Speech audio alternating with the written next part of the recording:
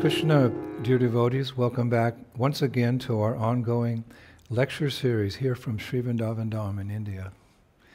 Nama Om Vishnu Padaya Krishna Pashtaya Bhutale Srimati Bhaktivedanta Swaminiti Namane Namaste Saraswati Deve Gauravani Pacharine Nirvishesha Shunyavadi Pastata Deshatarane.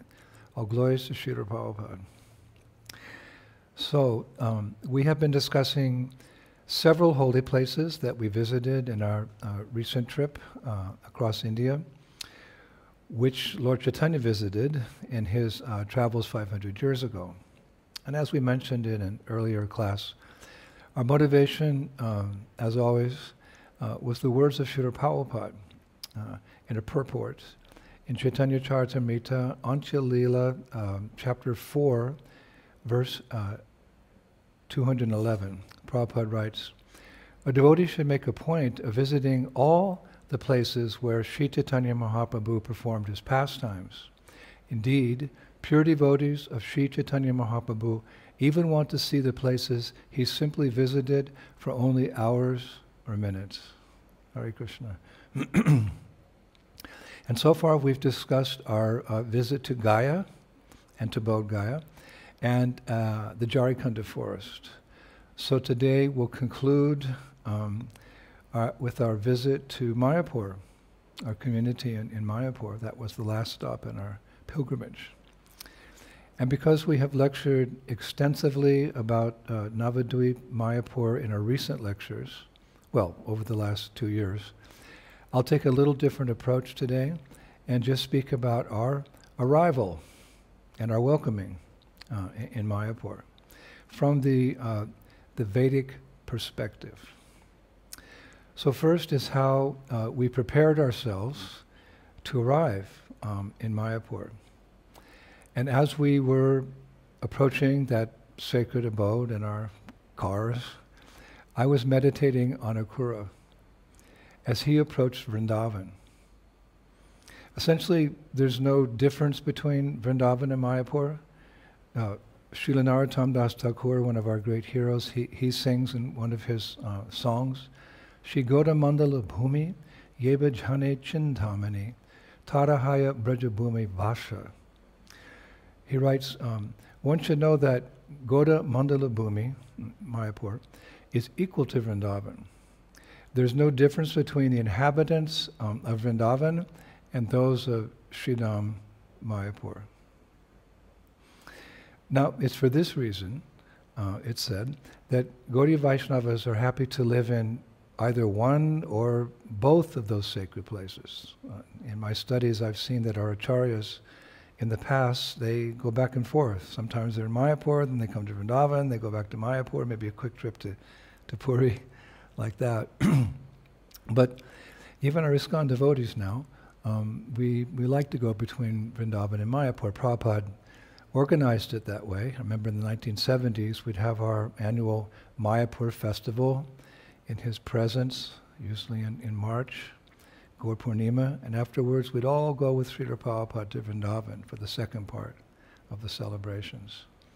So there's a prediction like that, actually in Garuda Purana, that these two places, Vrindavan and Navadvip or Mayapur, they would be the most, you could say, be the places that devotees, Gaudiya Vaishnavas would like to live. And Garuda Purana says, Sadava Kale Kale Tu, Trakvanya Tita Shevanam, Vrinda Ranye Tava Shektare, Navadvipe Vashanti Va. And I quote, in the age of Kali, devotees will abandon the service of other holy places and will live either in Vrindavan or Navadvip. Purana means very ancient. So the Garuda Purana is stating that in the age of Kali, devotees will abandon the service of other holy places and will live in either Navadvip or Vrindavan or Navadvip. Wow. So as Akura approached Vrindavan, to begin with, he was meditating on his good fortune of even being able to come to an abode of our beloved Lord. And in a mood of humility, he felt himself very unqualified. For example, he was thinking, this is from Srimad Bhagavatam, of course, what auspicious acts have I done? What severe austerities have I undergone? What charities have I performed to be able to enter into Vrindavan? I'm just a wretched, materialistic person absorbed in sense enjoyment. Now here's a devotee approaching the Dham, but expressing such humility. I don't really have any qualification. This is a qualification for entering into the Dham. Now the acaryas say that the humility expressed by Akura is a prerequisite for anyone desiring to enter Braj. And we see this same humility demonstrated when Prahlad Maharaj was asked by Lord Brahma to approach Lord Nrsingadev. Prahlad said, how is it possible for me, who have been born in a family of asuras, to offer suitable prayers to satisfy the Supreme Personality of Godhead? Even until now, all the demigods headed by Lord Brahma and all the saintly persons could not satisfy the Lord by streams of excellent words, although such persons are very qualified, being in the mode of goodness. Then what is to be said of me? I am not all qualified. Humility. Actually, unless one is meek and humble, to make progress in spiritual life, it's very difficult.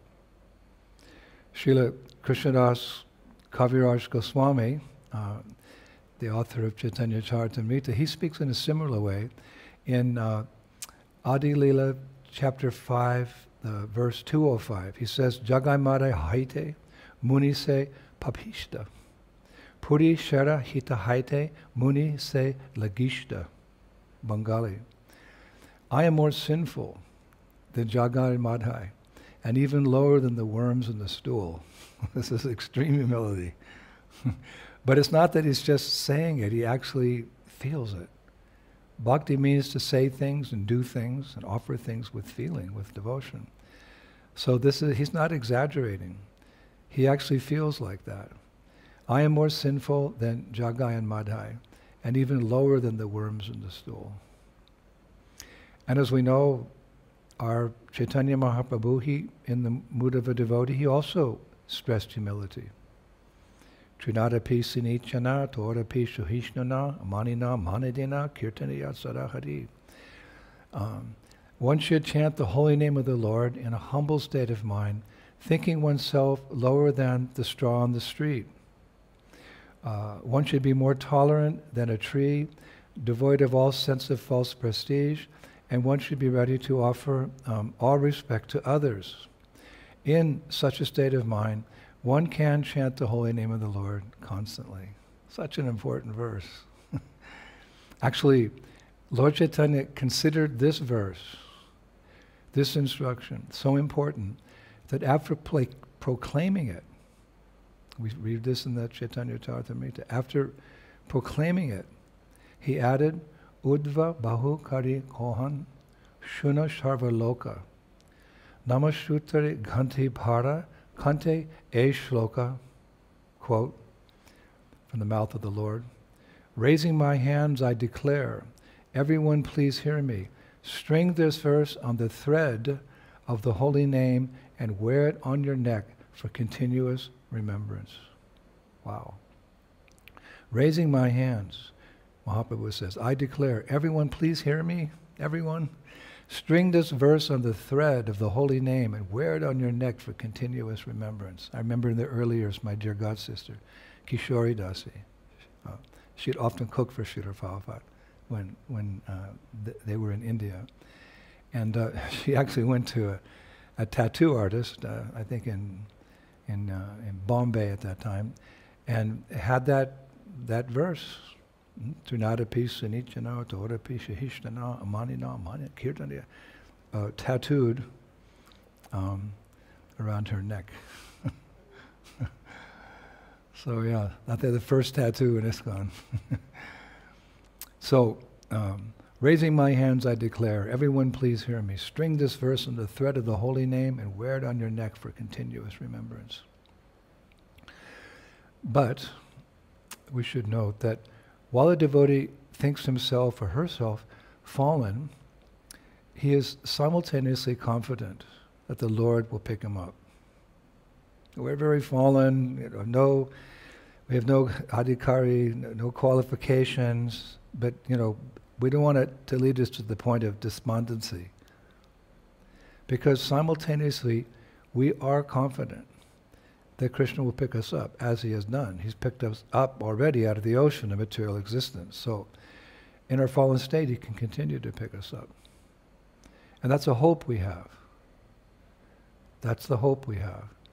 And Rupa Goswami, he prays like this 2 times that I know of in Padyavali, his verse book, in text 60, this mood of helplessness and fallen but hopeful. It's there in text 60. One of my favorite verses. He writes, "I am drowning in the painful, fathomless whirlpool of repeated birth and death. O Lord, O friend of those who have no shelter, O effulgent moon of mercy, please, just this one time, quickly extend your hand to save me." How many times have I quoted that? For so many times. And in text 61, similar sentiment. He writes, "The elephant of my mind is drowning in the waters of material illusion, strongly held by the ferocious crocodile of the threefold miseries. It anxiously cries with fear in its heart. O Lord Hari, please rescue it with your glowing Sudarshan chakra, which cuts the sufferings of the demigods to pieces." It cuts the sufferings of the demigods to pieces. So this was the mood that Acaraya had in approaching Vrindavan. He was humble, he felt fallen, but at the same time hopeful. There's other interesting contrasts like that. Devotees are very jolly, but at the same time they're sober. They're under no illusion what this material world is like, but they're jolly knowing that we're going home back to Godhead. We're going home back. We used to sing like that on the streets. We would sing in English. We're going home back to Godhead. So devotees sober, never tricked by Maya's illusions, but very jolly that we have the solution to material existence. And we should share it with others. So this strong conviction that one will receive the favor of Krishna, even a new bhakta, even a fallen bhakta, will receive the favor of Krishna. This is called ashabandha in Sanskrit. Ashabandha. Ashabandha means to think, because I'm trying my best to follow the routine principles of devotional service, I am sure I will go back to Godhead, back to home. Because I'm trying my best to follow the routine principles of devotional service, I'm sure I will go back home, back to Godhead. And I was thinking that in this connection, there's one prayer by Rupa Goswami, a very, very famous prayer, but it's very relative to this particular topic now. He writes, and we find this in Bhakti Rasamrita Sindhu and the Srila Prabhupada's summary of Bhakti Rasamrita Sindhu, Nectar of Devotion. Srila Rupa Goswami Prabhupada, he writes, "I have no love for Krishna, nor for the causes of developing love of Krishna, namely hearing and chanting. And the process of bhakti yoga, by which one is always thinking of Krishna and fixing his lotus feet in the heart, is also lacking in me. As far as philosophical knowledge or pious works are concerned, I don't see any opportunity for me to execute such activities. But above all, I'm not even born in a nice family. Therefore, I must simply pray to you, O Gopijana Ballabha, O Gopijana Ballabha, Krishna, maintainer and beloved of the gopis. I simply wish and hope that some way or other I may be able to approach your lotus feet. And this hope is giving me pain, because I think myself quite incompetent to approach that transcendental goal of life. But there's hope. the doctors, medical doctors, they say, where there's life, there's hope. You know, the person's been injured in the war, or car accident, but there's some glimmer of life there in the eyes or in the breast. So there's still hope. We can still save that person. So no matter how fallen I am, Krishna's so kind, my spiritual master is so kind that if I try, I can be delivered. We have to have this hope. And actually, in commenting on that beautiful verse by Rupa Goswami, Srila Prabhupada says, quote, the purport is that under this heading of Ashabandha, one should continue to hope against hope, that some way or other he will be able to approach the lotus feet of the Supreme Lord. So Prabhupada emphasizing the same thing. So, again, this was Akura's mood in approaching Braj, humble but hopeful. And therefore he concludes, in the Bhagavatam he concludes, Maivam mama damashyapi svad eva chuta darshanam huriyamana kala natya vachit tarati kashtana. Vachit karati kashtana. Our memory fails us sometimes. He writes, it's really interesting, but enough of such thoughts.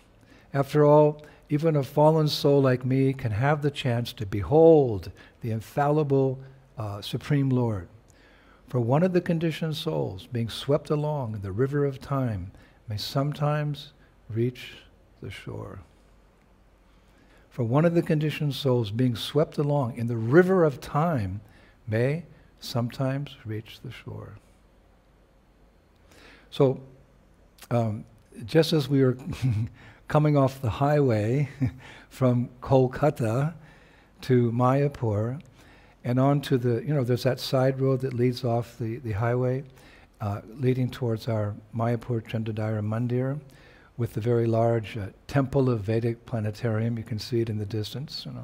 As we took that turn, I remembered an instruction of Srila Prabhupada in Krishna book, chapter 30, where he writes, giving us instructions how to enter the Dham. He writes, as soon as one reaches the boundary of Vrindavan, he should immediately smear the dust of Vrindavan over his body without thinking of his material position and prestige. To roll in the dust and be all dirty, like, what do I look like? But it's Braj Renu.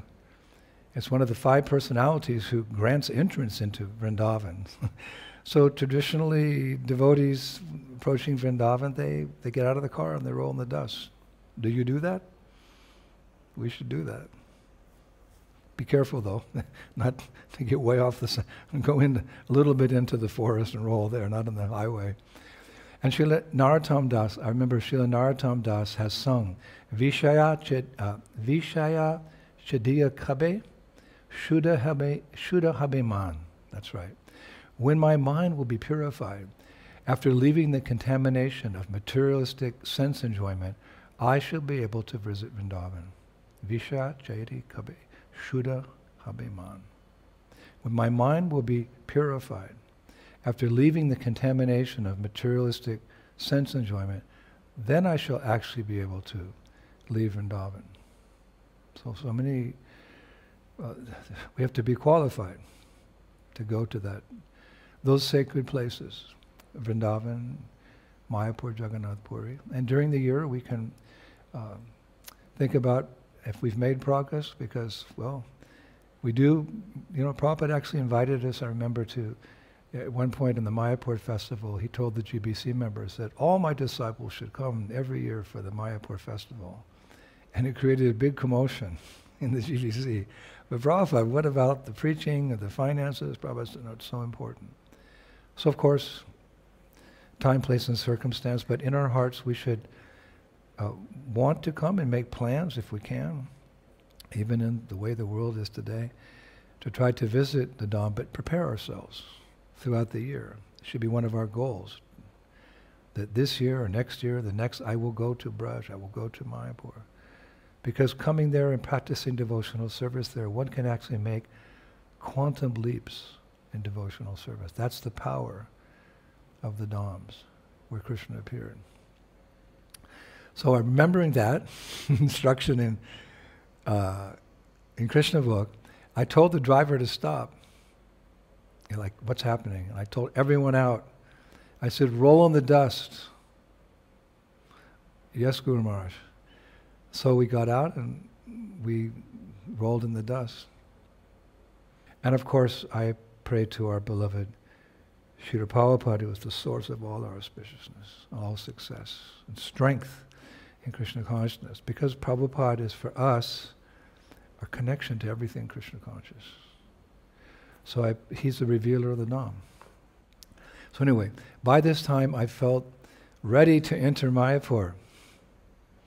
And I also realized that by visiting Mayapur, it's a well-known fact, I was actually preparing myself to enter Vrindavan as well. How was that? Because one of my heroes, Srila Prabodhananda Saraswati, writes in his Navadvip Satakam, verse 78, that to enter into Vrindavan, you need the mercy of Mayapur Dham. Interesting how Prabhupada would always invite us to Mayapur for the Gaur Purnima festival, and then we would go to Vrindavan. Prabhupada knew everything. So to enter into Vrindavan, you need the mercy of Sri Mayapur Dham. And he writes it very clearly. Here's what he writes.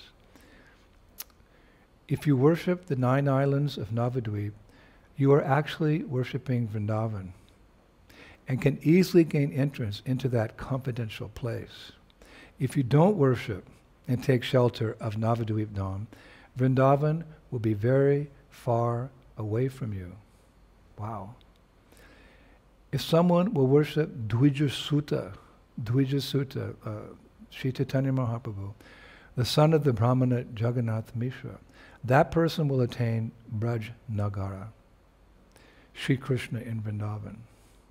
If one worships Sri Chaitanya Mahaprabhu, who is actually Krishna himself in Navadvip, one is performing complete worship of Krishna. Worshipping Sachinandana, Gaurahari in Navadvip is as good as worshipping Krishna in Vrindavan. If one does not worship Dvija Sutta Gaurahari, Krishna will be very far away. Whoa. The path is very clear. The path is very clear. Back to Godhead. We have that by following the footsteps of Srila Prabhupada, as when he lived amongst us. He also chanted 16 rounds a day. He chanted 3 Gayatris. He respected prasadam. He worshipped the deities. He's the perfect servant. He told us how to do it, but he did it in pure Krishna consciousness. We're sadhakas. We're practicing. But and not only his example, but in his purports, his ecstasies, it makes it very clear. So if one does not worship Dvija Sutta Gaurahari, Krishna would be very far away. I remember when my godbrother Guru Kripa Prabhu, he found the first Nishringa deity in ISKCON. This was going back to the 70s. No one had deities from Nishringa. We had paintings. So he found a beautiful deity of Lakshmi Nishringa in some antique shop somewhere in South India. And he showed him to Srila Prabhupada and he asked if we could worship. He could worship Nishringadev. And Prabhupada said, but Nishringadev is very angry, and if you make offenses, it's very dangerous. But you can worship him along with Gaur-Nitai. You have to worship him along with Gaur-Nitai, because Gaur-Nitai, they accept no offenses. Like that. So it's interesting instruction. A lot of ISKCON devotees want to worship Nishringadev, but Prabhupada's original instruction to my godbrother was that, yes, you can worship Nishringadev, but you have to worship him along with Gaur-Nitai, to Guru Kripa. So, we rolled in the dust, and we remembered Akura, we rolled in the dust, we chanted our prayers, and as we drove the remaining few kilometers to our big center, our temple, I was just so excited. But even more so, I was surprised. When rounding that, that final turn on the road, we were greeted by a large crowd of devotees. and a rousing kirtan, because I have lots of students there. They're all there. Hare Krishna. It was so nice. And I smiled, remembering what I had read recently, again in the Vrindavan Research Institute, about etiquette. Etiquette, different types of etiquette in Vedic culture. And one passage that I read was that, it's really interesting. In Vedic culture, two things are celebrated in a very grand way. And that is the welcoming of sadhus, and the other is their departure, their farewell when they go to the next town. I didn't know that. I mean, we always like to receive, I love to receive devotees, my godbrothers, godsisters, see them off, We like to do that, but actually, these two things are really celebrated in a grand way, I was reading, in Vedic culture. And I remember how true that was when, in the 1970s, we would receive Srila Prabhupada. Our welcoming of Srila Prabhupada in our temples was a grand affair. Greeting him upon his arrival and then seeing him off when he left were equally big occasions. We did it without even knowing that it's a Vedic injunction or how big it's supposed to be. Both were equal big occasions. Receiving Prabhupada and walking him to the car and crying as he left. Both were big celebrations, but with different emotions. Deep spiritual experiences, even for the young devotees that we were. Meeting him satisfied our intense desires to be with him. And seeing him off increased our desire to see him again as soon as possible. These are all spiritual emotions. They also take place in the spiritual world with Krishna. But through Prabhupada we learn of these things. We get our first taste in Krishna consciousness.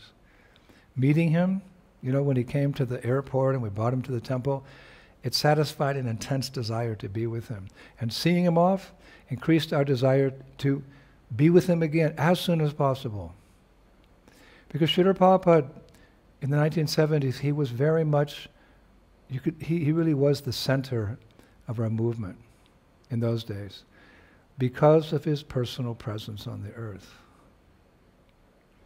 Nowadays, when I think about those yearly arrivals and departures of Srila Prabhupada in the temples that I was in, like Detroit, I remember New York, London, Paris, Geneva, Rome, what to speak of when Prabhupada would come to Vrindavan or Mayapur, we would receive him and see him off. When I think about that, I remember a poem that I found in the Vrindavan Research Center by a disciple of Gauridas Pandit. His name was Krishna Das. We've quoted both of them before. He was the disciple of Gauridas Pandit. We know Gauridas Pandit from Chaitanya Charitamrita. Kaviraj Goswami has written in Chaitanya Charitamrita, Adi Lila, chapter 11, verse 26, Gauridasa Pandita Yanra Premo Dhanda Bhakti Krishna Prem Dita Nite Dharamaha Shakti. He writes, Gauridas Pandit, the emblem of the most elevated devotional service and love of God, had the greatest potency to receive and deliver love. That's who he was. So he had a disciple named Krishna Das, and one time he sent this disciple, Krishna Das, to Vrindavan when he was a teenager to serve the Vaishnav sadhus there. That's all he said. You go to Braj, you serve the sadhus. So then historically, many years later, Gauridas Pandit announced that he would visit Vrindavan, and as he was on his way there, journeying there, this disciple, Krishnadas, who later became a famous poet, he wrote the following poem in anticipation of his guru's arrival. It's known as Guru Avni. Guru Avni means the coming or the welcoming of the guru. The coming or welcoming of the guru. It's a big thing. You know, we always have Vani, but we don't always have Bapu. Vapu means the personal association. Vani will always have. But the Vapu is sometimes here, sometimes not there. So when we get the Vapu, so this disciple was, my guru's coming after so many years. And he wrote this beautiful poem. And I feel that it perfectly captures the mood of Prabhupada's arrivals at our ISKCON temples in the 1970s. And here it is. So beautiful.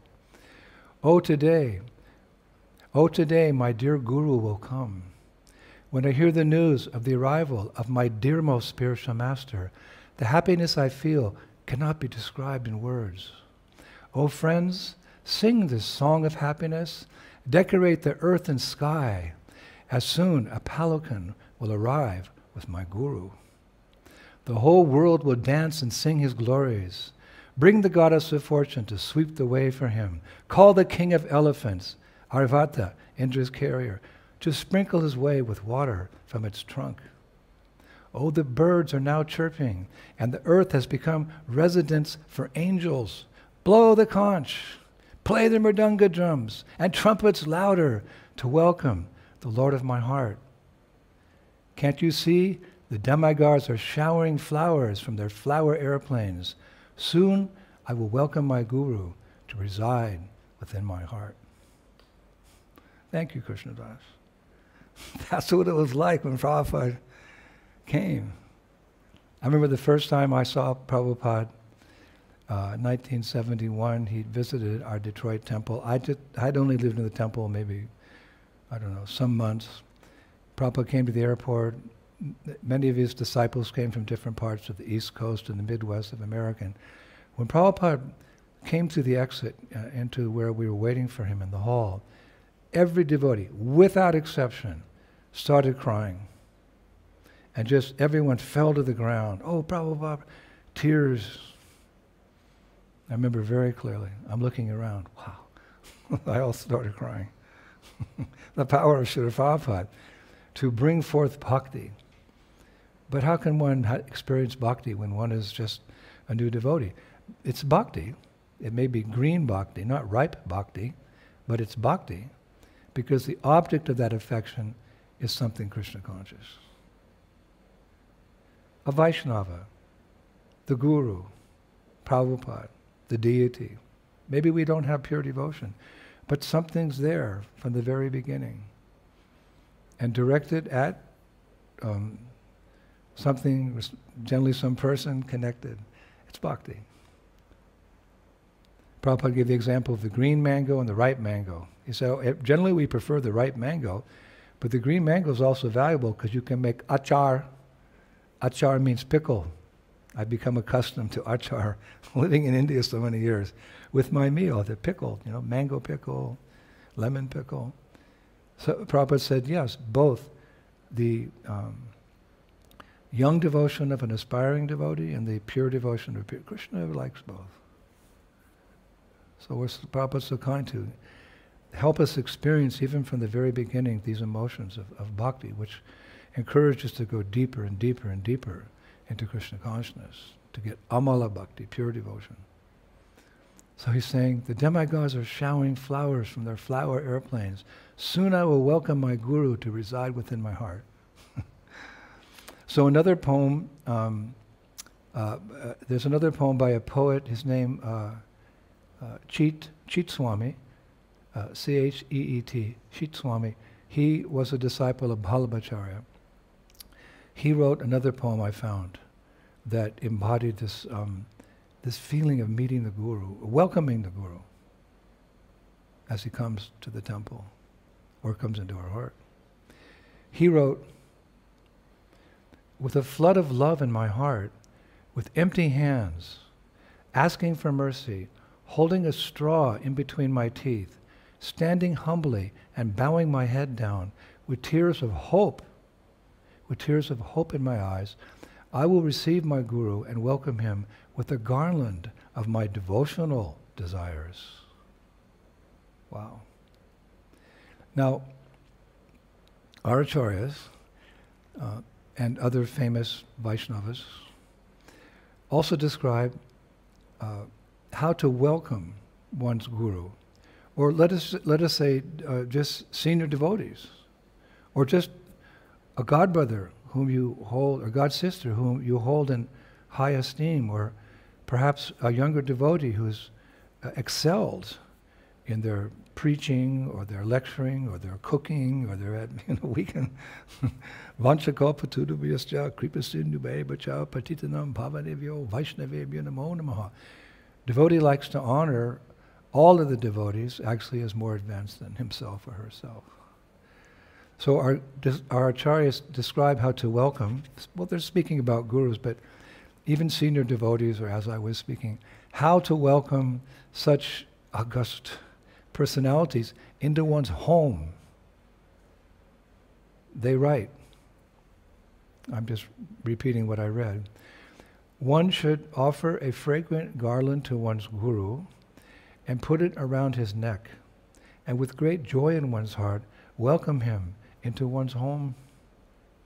Offer him a cooling drink prepared with black pepper, salt, sugar, and a little camphor to remove his fatigue of traveling.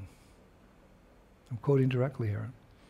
Then offer padya, water, to wash his feet, and then dry them with a soft cotton cloth, with the utmost care. After offering him fragrant oil, one should offer the guru flowers to his lotus feet, and then offer him a lamp. After this, one should offer cooked prasad, that's been offered to the Lord, to the guru, and give him a donation from one's heart. And then it's written, one who follows this vidhi, this procedure, which is called padravani, another nice name for a disciple, padravani, will get a chance to welcome Radha and Krishna one day in a kunj in Vrindavan. By properly serving our spiritual master, by serving our guru, we become qualified. We get the chance one day to welcome Radha and Krishna in a kunja in Vrindavan. Please come, everything is ready for your enjoyment. Hare Krishna. Actually, I was remembering there was once a disciple of Madhavendra Puri. His name was Rasik Das. Nice name, Rasik Das, who used to live near to the Jamuna River. And if I remember correctly, he was a farmer. And during the day, he would work very hard for his family. And late at night, he would cross the river Jamuna to meet his guru, Madhavendra Puri, at Yatipur. This is historical. This is when Madhavendra Puri was living in Vrindavan. So he would cross the river Jamuna to meet his guru, Madhavendra Puri, at Yatipur, along with other disciples. And at those meetings, it's described Madhavendra Puri would discuss Krishna consciousness and have kirtan with his disciples for many hours. We're doing the same thing now. And this Rasik Das, who also became later a Vaishnava poet, he writes something very nice. Just this relationship between guru and disciple, it's so sweet because we're being taught to serve the sweetest of the sweet. Madhur, Madhur, Madhur, Krishna. So he writes, Rasik Das writes, when our guru comes from Aniyor to Yatipur in the evening, we welcome him by performing various dances.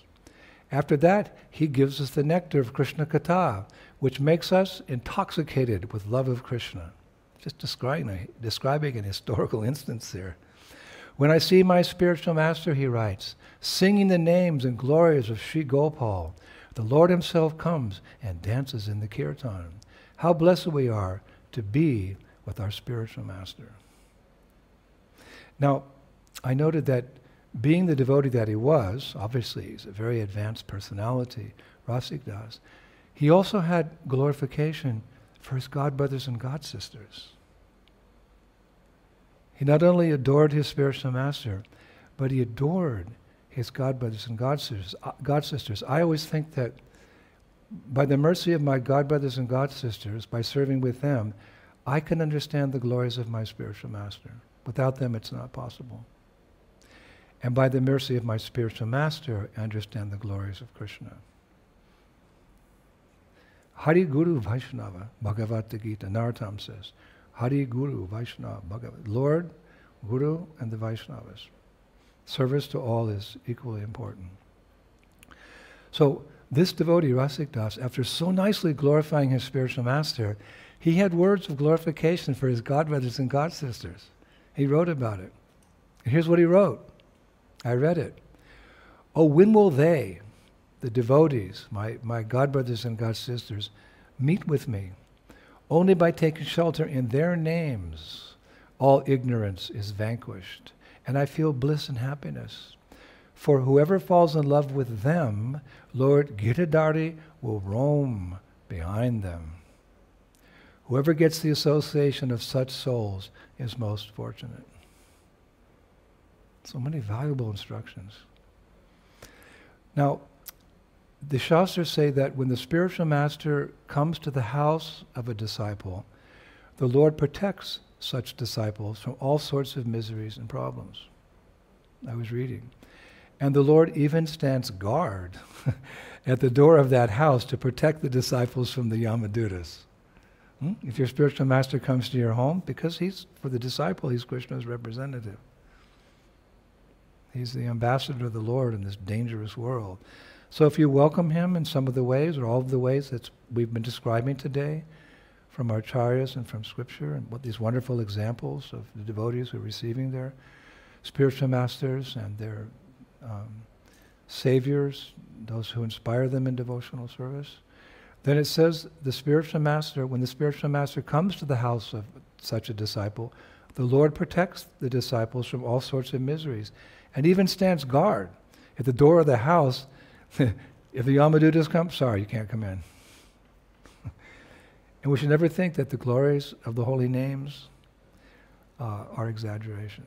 There's no exaggeration in the philosophy or the practices or the results of Krishna consciousness.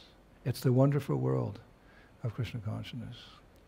Now it's also written that walking in the welcoming procession for the Guru, like the Guru's coming and then, you join that procession, and then that procession goes to the temple and the spiritual master pays obeisances to Srila Prabhupada and then the deities, and then, maybe you welcome him into your home.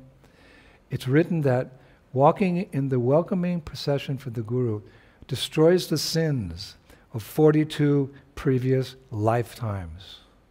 I read it. Walking in the welcoming procession of the Guru destroys sins of 42 previous lifetimes. Also, it's said that one who dances in front of the spiritual master upon his arrival will never dance in front of the material energy of the Lord ever again. One who dances in front of the spiritual master at his arrival, because this class is about, the welcoming and the sending the Guru off to the next destination, these two things. So one who dances upon his arrival, he'll never dance again in front of the material energy, Maya. Now, in Vedic culture, it's also said, Atiti Devo Bhaya. Atiti Devo Bhaya. It means the guest is as good as God. Just the guest. And Krishna demonstrated that. In Krishna's kingdom in Dwarka, it's described that if a brahmana came to Dwarka, Krishna would send guards to welcome him.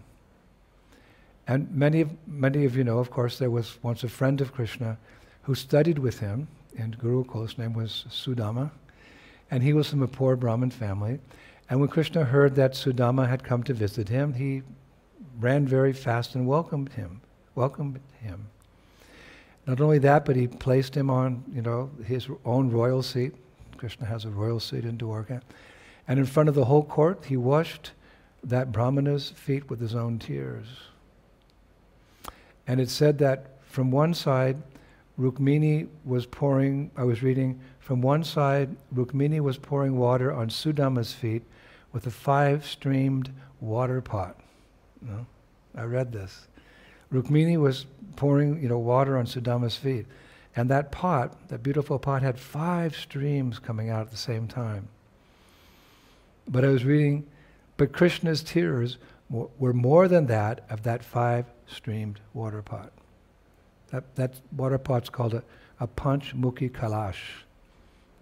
And Krishna's tears were bathing Sudama's feet more than that water pot. Oh, so much instructions on welcoming the Lord, the Guru, the devotees. Yes, it's the same as in Treta Yuga. I was reading in the Ramayana the other day that whenever a highly advanced Brahmin or a Vaishnava would visit a king, the same way the king would stand and place the sadhu on the royal seat and wash his feet with his own hands.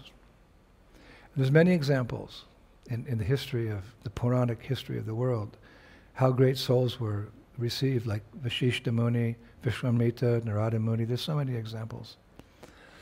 And I was reading that in olden days, I was reading a history book, so much nectar in that institute. In the olden days, kings used to have what's called Chatura Nani Senas. Chatura Nani Senas. It means they literally had 5 armies to receive exalted persons upon their arrival in the kingdom. 5 armies. Like what? Some great sadhu is coming, so there's 5 armies to receive them. And what were those armies? Well, soldiers, but specifically this term, Chatura Nani Senas. An army of elephants, number 1. An army of horses, number 2. An army of camels, number 3. And an army of chariots, number 4. Vedic culture was so amazing. So people from everywhere used to come and witness these events. Now, I've seen here in Vrindavan, the greetings take a little bit different form, because who has an army of camels? Who has an army of horses? An army of elephants? Who sits on a royal throne they can get off? We're trying to be humble Vaishnavas. So here in Vrindavan, greetings take a little different form, although the bhava of the devotion is still there. It takes a different form because of the natural humility of the sadhus, the Brajabasis. So welcoming is done here, it's described with sweet words, beautiful garlands, and prasadam. One sadhu told me, in Braj, welcoming means feeding. In Braj, welcoming, a lot of things you learn from the Brajabasis. One devotee told me many years ago, if you really want to know Braj, you have to go out to the outer villages, to where the people live this simple life, and they're, taking care of the cows and cultivating the fields, and they all have their deity, the main deity in the village, and they do all the festivals, and, Western materialism hasn't contaminated those places so much. If you really want to know Braj, go out there, and I do. And I love those Brajbasis. So one Brajabasi, he smiled, he had no teeth. Maharaj, in Braj, welcoming means feeding. And he said there's a famous saying in Vrindavan that welcoming a guru or sadhu is incomplete without feeding them with 6 different tastes of food to their full satisfaction. And I see that also in the sense that, when I go on parikrama with devotees, or I just go on parikrama with 1 or 2 devotees, we're somewhere in Braj, some of the villages, or so often the people meet us and please come for prasad. Please, come. They want to serve, they want to feed you. They want to feed you. I don't know how many times I'm walking down a little lane, a little village, and some gentleman will come out, Maharaj, prasad, and you cannot say no. Because to say no would be very offensive. You don't want to offend the Brajabasis. Sometimes I walk through a village, I have 5 breakfasts. It's always roti, sabji, some dahi. Healthy, they milk the cow in front of you. They grind the wheat, they cook, really good. But that's the culture, feeding the sadhus. And also previously in Vrindavan, I was reading that when an elevated sadhu would come, the people would greet him, and part of the greeting was they would lightly put what they call mushtik, a type of soft dough made from flour on his eyelids to protect him from the evil eyes of envious persons who gaze at him in his travels as he roams around the country. So detailed, so wonderful, this culture. We can't lose it. We can't lose it. We have to imbibe this culture and spread it all around the world. We don't want to embrace, we've ran away from Western culture. We don't want to drag it in to our Krishna consciousness and our lifestyle as devotees. Of course, there's logic in that, like Prabhupada said, if you go out to distribute books, then you should wear Western dress if you can distribute more books. And we have our work and, so forth. But when there's festivals and when we're in the Dham and whenever appropriate, we can be very proud to exhibit our culture. In conclusion, there are a few welcomings of the Lord that are very famous in our shastras. I was reading this. There's actually 4 very famous welcomings, because we've been speaking about welcomings. The welcoming of Uddhava in Vrindavan by the gopis, when he came to Vrindavan, after Krishna had left Vrindavan. The second is the welcoming of Lord Ramachandra with Sita to Ayodhya after the Asura Ravana had been killed. That we celebrate that as Diwali. The third grand welcoming was the welcoming of Krishna by the Dwarkavasis after winning the battle at Kurukshetra. And the other grand welcoming was welcoming Mahaprabhu by the Brajabasis when Mahaprabhu came to visit Vrindavan. Wow. And for me, I remember the welcoming of Srila Prabhupada. For me, it's just as important.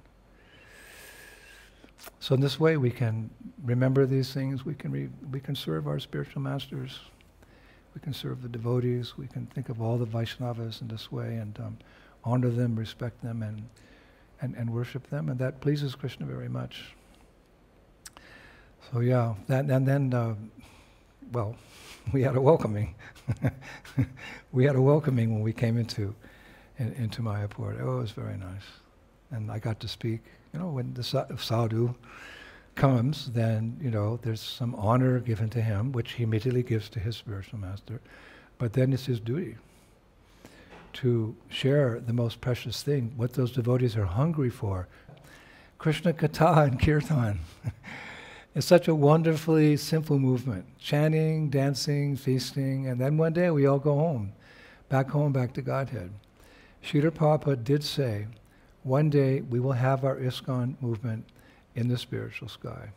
We're so blessed, and let's bring others into the fold so they can also be blessed and go back home, back to Godhead.